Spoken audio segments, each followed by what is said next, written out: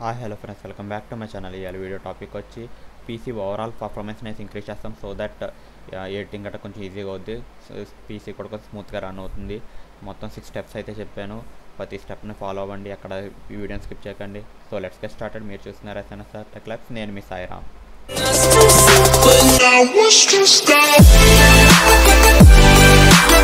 Okay friends, మన PC overall performance increase చేసుకోవడానికి first of all మనం ఏం చేయాలంటే, ఫస్ట్ స్టెప్ వచ్చి మన అన్వాంటెడ్ సర్వీసెస్, అంటే ఇప్పుడు బ్యాక్గ్రౌండ్లో రన్ అవుతున్న అన్వాంటెడ్ సర్వీసెస్ అన్నీ తీసేద్దాం. అప్పుడు మన ఓవరాల్ యూసేజ్ అయితే పెరుగుద్ది, సో దట్ CPU కూడా కొంచెం ఫ్రీ అవుద్ది అండ్ మనకి గేమ్ కూడా ఫ్రీగా రన్, గేమ్స్ కానీ ఏదైనా వర్క్ ఎడిటింగ్ గట్రా వర్క్స్ గట్రా కొంచెం ఫ్రీగా రన్ అవుతాయి, స్మూత్గా రన్ అవుద్ది. సో ఫస్ట్ దానికి Windows+R ప్రెస్ చేసి SERVICES.MSC అని టైప్ చేసి ఎంటర్ చేయండి.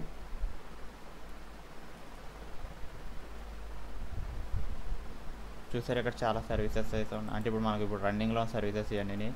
ఇందులో కొన్ని ఆటోమేటిక్లో ఉన్నాయి, కొన్ని మాన్యువల్లో ఉన్నాయి. చూసారా, ఈ మాన్యువల్లో ఉన్నాయి, మనం ఓపెన్ చేస్తే ఓపెన్ అవుతాయి. ఈ ఆటోమేటిక్ కానీ మన సిస్టమ్ స్టార్ట్ అవ్వగానే ఓపెన్ అయిపోతాయి అన్నమాట. సో ఇందులో మనకు అక్కర్లేని చెక్ చేయండి, ఆఫర్ అయినా తీసేయకండి, అక్కర్లేని చెక్ చేయండి. మనకి మరీ చెప్తున్నాను, అక్కర్లేని.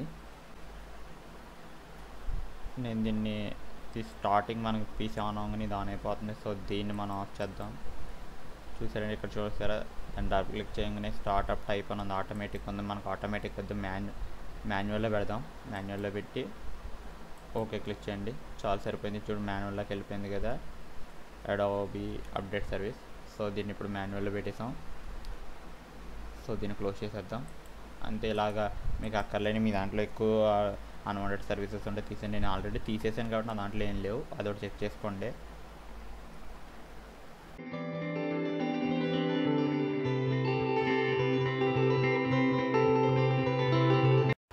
నెక్స్ట్ స్టెప్ వచ్చి పవర్ ఆప్షన్స్లో హై పర్ఫార్మెన్స్లో సెట్ చేయడం.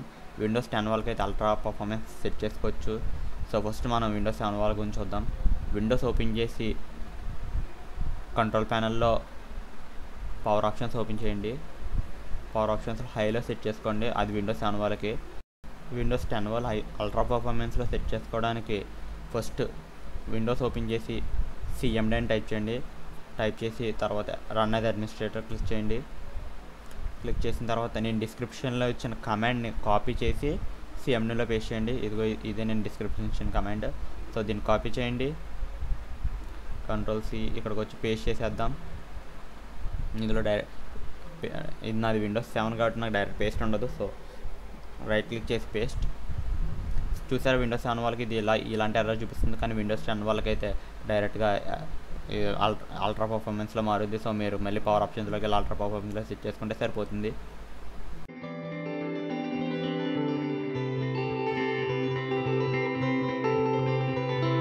ఓకే, నెక్స్ట్ స్టెప్ వచ్చి క్విక్ CPU ఇన్స్టాల్ చేసుకోండి. ఇదిగో క్విక్ CPU నేను ఆల్రెడీ ఇన్స్టాల్ చేసి ఉంది. చూడండి, క్విక్ CPU నేను ప్రతి లో అండ్ గేమ్స్ గట్రా చేసే ప్రతి వీడియోలో చెప్తాను క్విక్ CPU గురించి, ఇది ఎంత బాగా యూజ్ అవుతుందో. మన CPU హై పర్ఫార్మెన్స్ని రీచ్ చేయడానికి ఇదే యూజ్ అవుతుంది. చూసారంటే ఇక్కడ చూడండి, సిస్టమ్ పవర్ ప్లాన్ ఉంది కదా, సో దాన్ని హైలో పెట్టండి. సో నెక్స్ట్ నా డ్యూయల్గా చూసారు కదా, కోర్స్ ఎలా ఉన్నాయో చూపిస్తుంది. సో టర్బో బూస్ట్ ఇది ఫుల్గా పెట్టండి, స్కేలింగ్ కూడా ఫుల్గా పెట్టండి, పార్కింగ్ 10% ఉంచండి చాలు. ఎలా అప్లై కొట్టేయండి, అంతే. దీనివల్ల మీ సిస్టమ్ పర్ఫార్మెన్స్ అయితే పెరుగుతుంది చెప్పగలం అది.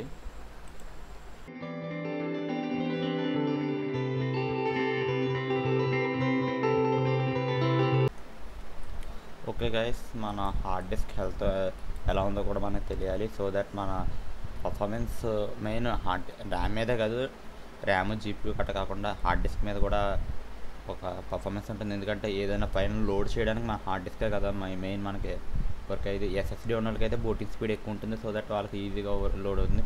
మనమైతే హార్డ్ డిస్క్ మీద మొత్తం వర్క్ అంతా చేస్తాం కాబట్టి హార్డ్ డిస్క్ స్టేటస్ ఎలా ఉందో చెక్ చేద్దాం.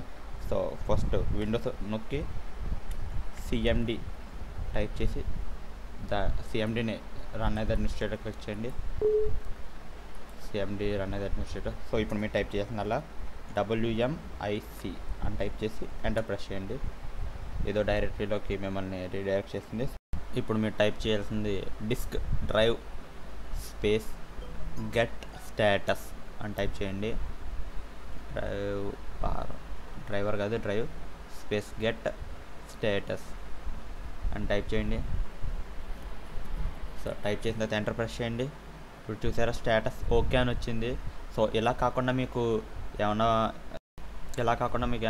వేరే ఎర్రర్ మెసేజ్ వచ్చిందంటే మీ హార్డ్ డిస్క్ ప్రాబ్లంలో ఉందని, సో దాన్ని చెక్ చేయించండి.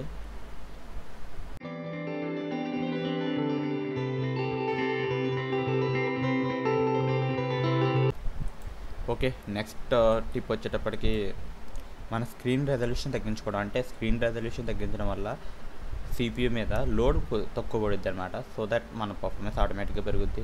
తక్కువ లోడ్ హై పర్ఫార్మెన్స్. సో మీకు చూపిస్తాను. ఫస్ట్ నా స్క్రీన్ రెజల్యూషన్ ఎంత చూద్దాం. నాది 1366x768. సో దీన్ని ఇప్పుడు నేను 720pలోకి మార్చేస్తాను. ఓకే, 720p తెలుసు కదా, 1280x720. So enter key press చేద్దాం. Apply, keep changes.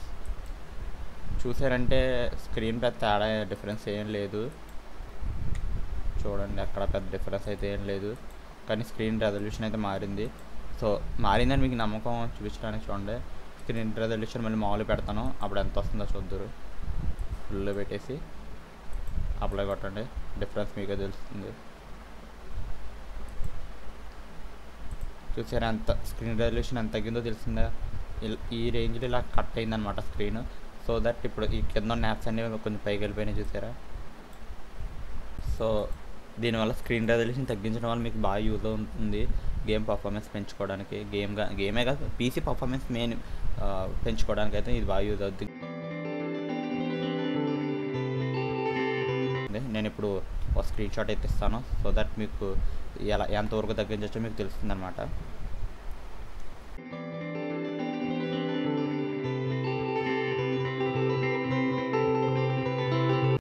Okay friends, next step వచ్చి వర్చువల్ ర్యామ్ ఇంక్రీజ్ చేసుకోవడం. అంటే ఒక డ్రైవ్కి ఒక్కొక్క వర్చువల్ ర్యామ్ ఇవ్వడం. సో ఇది అందరికీ తెలిసే ఉంటుంది. సో ఒకసారి చెప్తాను నేను. దీనివల్ల PC పర్ఫార్మెన్స్ అయితే బాగా పెరుగుతుంది. నేను ఆల్రెడీ సెట్ చేసాను. సో ఫస్ట్గా విండోస్ క్లిక్ చేసి కంప్యూటర్ మీద రైట్ క్లిక్ చేసి ప్రాపర్టీస్ ఓపెన్ చేయండి. ప్రాపర్టీస్లో అడ్వాన్స్ సిస్టమ్ సెట్టింగ్స్ ఓపెన్ చేయండి. సో ఇందులో సెట్టింగ్స్లోకి వెళ్ళండి. ఫస్ట్ సెట్టింగ్స్, తర్వాత మళ్ళీ అడ్వాన్స్, తర్వాత చేంజ్ క్లిక్ చేయండి. సో ఇక్కడ చూసారంటే ఓకే గైస్, ఇవన్నీ నో పేజింగ్లో ఉన్నాయి.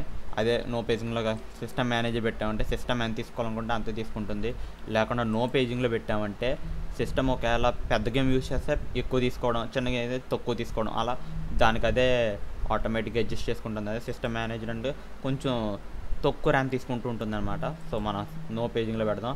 అదే కస్టమ్ సైజ్ అనుకోండి, మీరు ఎంత పెడితే అంతే తీసుకుంటుంది. మీరు ఒకవేళ 8GB ఫుల్ ఒక డ్రైవ్కి ఇచ్చేద్దారనుకున్నారు, 8GB ఫుల్గా ఒక డ్రైవ్కి ఇచ్చేయచ్చు. సో అలా యూజ్ చేసుకోవచ్చు దీన్ని. ఇది మీకు బాగా యూజ్ అవుతుంది. నేనైతే నో పేజింగ్లో పెట్టి వదిలేస్తాను. సో దట్ ఆటోమేటిక్గా అది తీసుకుంటుంది.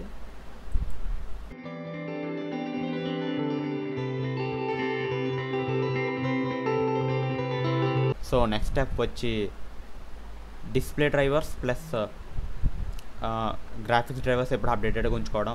మీరు GPU వాడితే GPU డ్రైవర్స్, అలాగే ఇంటెల్ గ్రాఫిక్స్ అంటే ఇంటెల్ గ్రాఫిక్స్ ఎప్పుడు డ్రైవర్స్ అప్డేట్లో ఉంచుకోండి. సో అప్డేట్ చేయడం కూడా చూపిస్తాను. స్క్రీన్ రెజల్యూషన్ ఉంది కదా, దాన్ని ఒకసారి ట్యాప్ చేయండి. తర్వాత అడ్వాన్స్ సెట్టింగ్స్ ఓపెన్ చేయండి. చూసారంటే ఇదే నా graphics, Intel HD graphics 64MB dedicated memory. So ఇక్కడ ప్రాపర్టీస్ ఉంది కదా, క్లిక్ చేయండి. క్లిక్ చేసిన తర్వాత ఇక్కడ డ్రైవర్ క్లిక్ చేయండి. చూసారంటే ఇక్కడ డ్రైవర్ డీటెయిల్స్ ఉన్నాయి.